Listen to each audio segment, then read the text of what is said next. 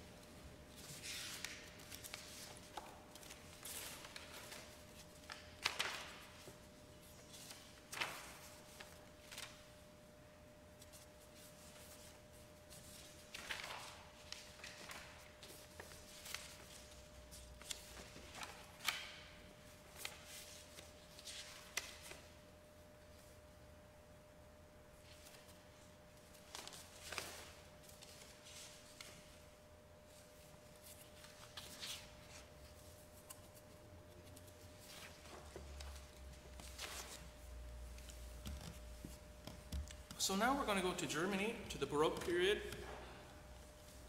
1600s to the mid 1700s, and I didn't want to leave this composer out because he's one of my favorite composers, Johann Sebastian Bach. So I'm going to play two pieces by Bach.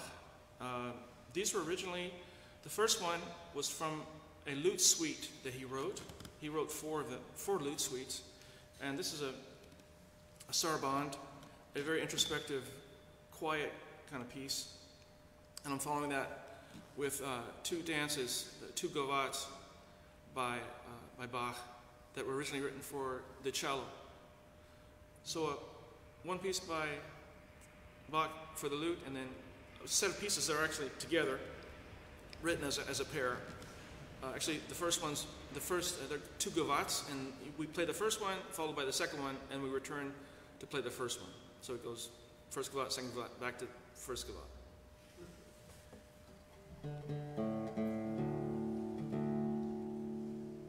So the first one is written for a relative of the guitar, the lute, and the second one is, a bowed instrument for cello. Yes? Can you tell us what is a gavotte? A gavotte, well, it's a dance form. One of the many dances that the Baroque period composers, there are hundreds of gavottes, hundreds of jigs, hundreds of bourrées. It's just a specific dance that has a particular tempo, just medium fast tempo, and they were danced, in the earlier times they were danced to, but this is more of just an instrumental that's written with the form of the gavotte in mind, not to be danced to, but has the characteristics of a gavotte dance. Does that help you? Yeah. Okay. And actually the first piece by Bach is called Sarabande. It's also a dance form, slower dance form, Sarabande. So a Sarabande and two gavottes.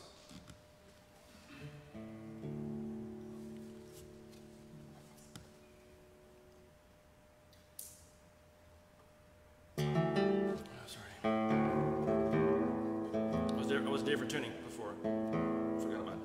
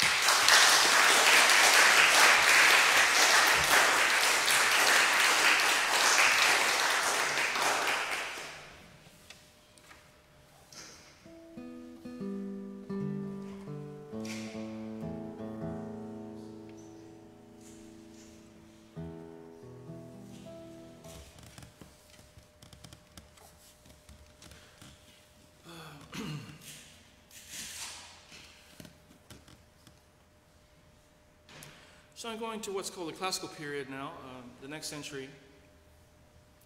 I'm going to play a minuet, which again is another dance.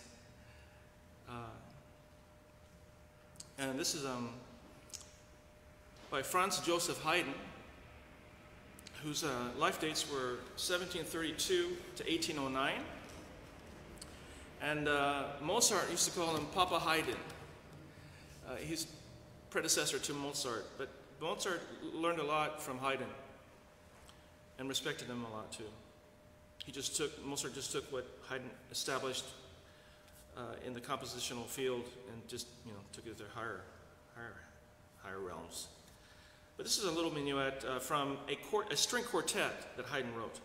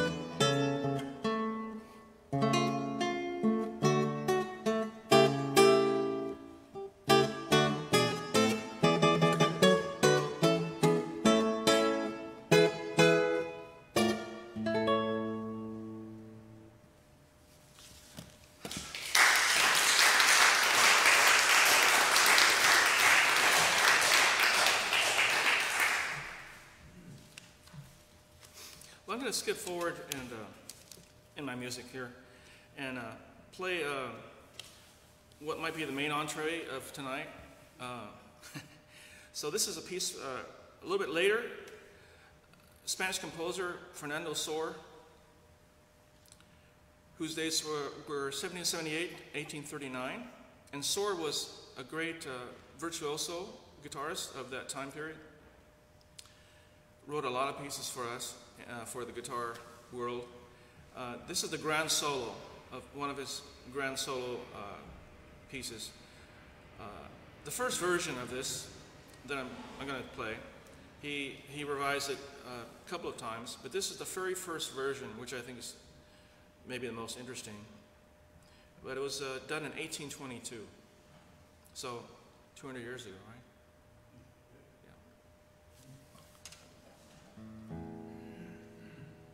Yeah. You know, if you put two people that are 100 years old together, it's not that far away, right? Right? And you look at it that way.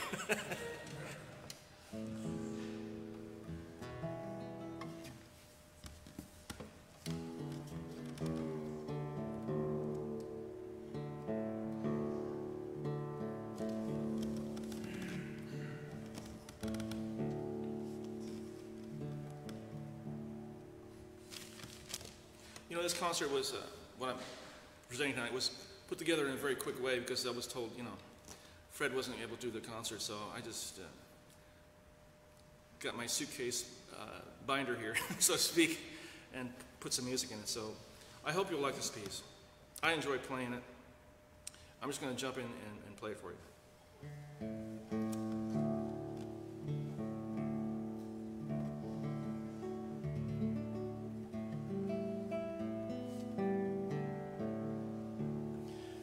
It's made up of an introduction, a slow section, followed by an allegro, more quick up-tempo piece. And it goes through a multitude of development. It's like a mini symphony movement for the guitar in a way.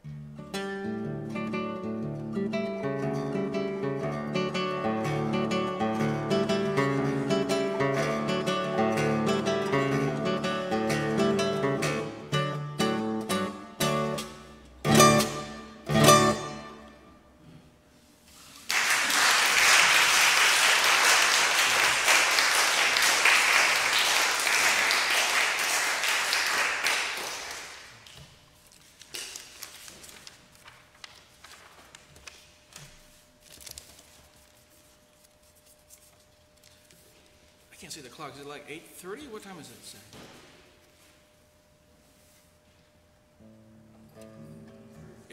8:35? Okay.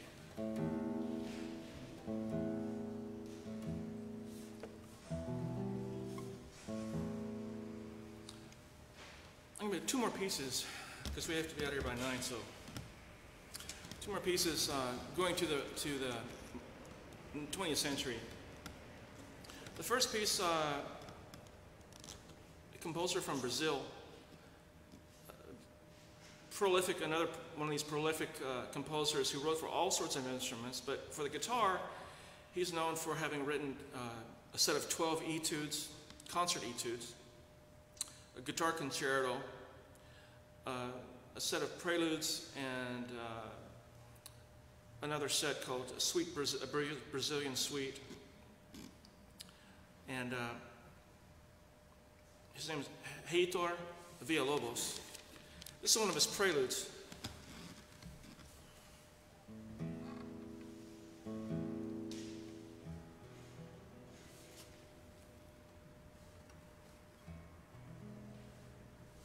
Prelude number 2.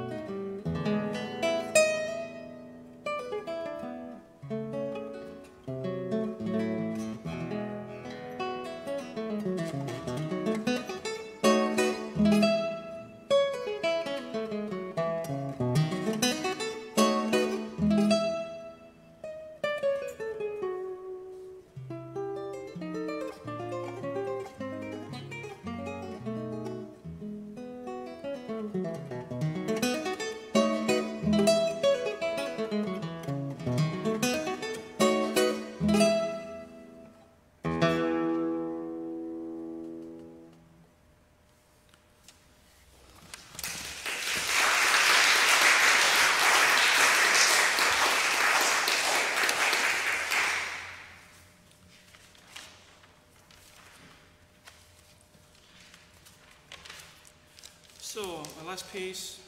Thank you very much for coming. Appreciate it. Sorry about the long delay in the beginning. Anyway, I could have played more, but anyway. Next time. November, the last Sunday in November, Fred and I are supposed to get together and play a duo concert together.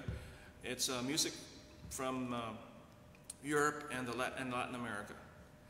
And then December, I forget if it's the 8th or 10th, whatever the 8th or 10th is, if it's a Saturday, whatever the number is, around 8 or 10, I'm playing another solo concert. But it might get changed around because Fred lost his opportunity to play a solo, so he might do a solo at the end of November, and then we might do a duo in December. But anyway, we both have Facebook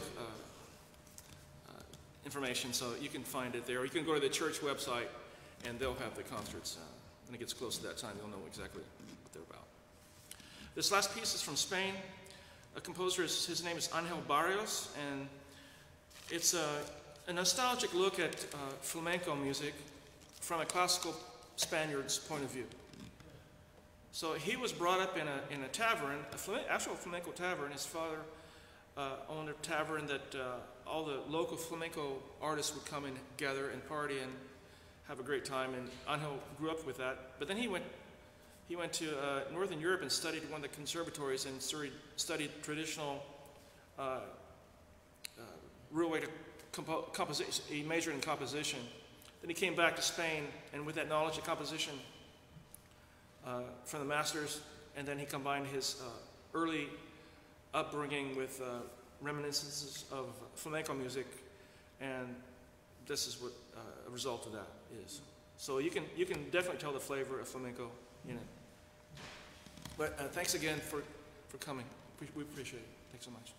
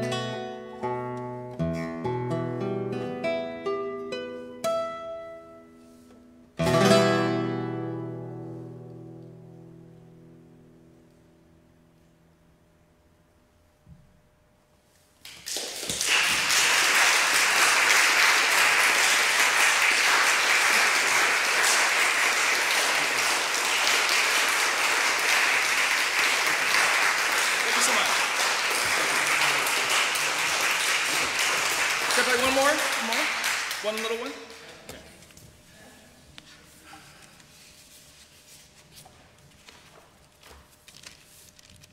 This is for Fred and his wife.